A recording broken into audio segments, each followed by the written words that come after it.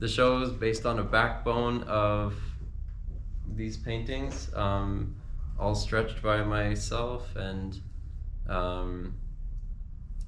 put together as a statement about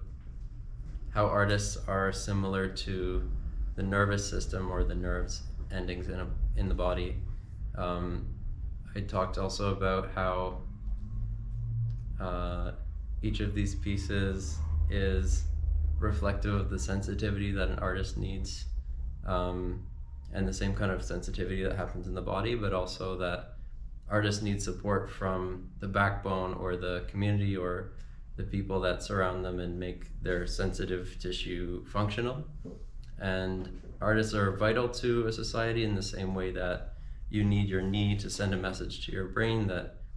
something is happening that's not right, or you need to be warmer, you need to be cooler, you need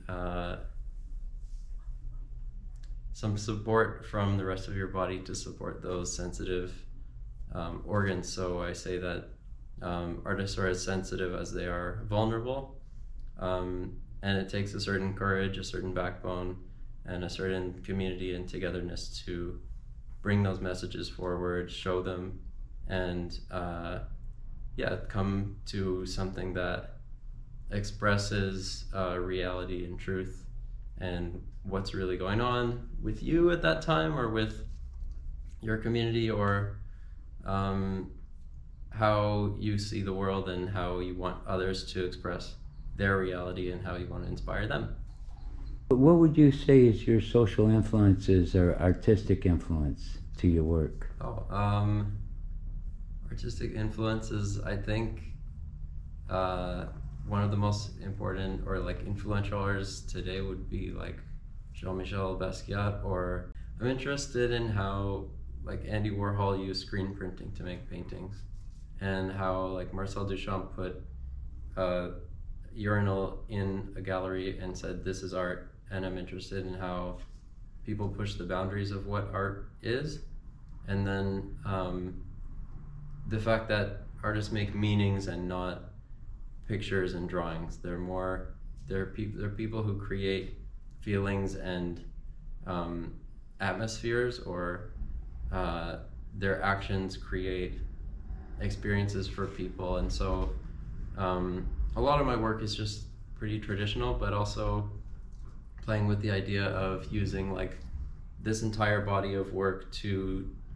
show the sensitivity of human beings and of artists. For example, like the stretched canvas, exposed edges, kind of the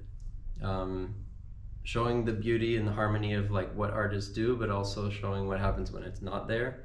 and when it's just empty, and when it's not supported or not available or included in the way people value things and value commodities and value your time. So that showing that background in each of these paintings was a big reflection from experiential artists and people who made us think like performance artists like Marina Abramovich as well.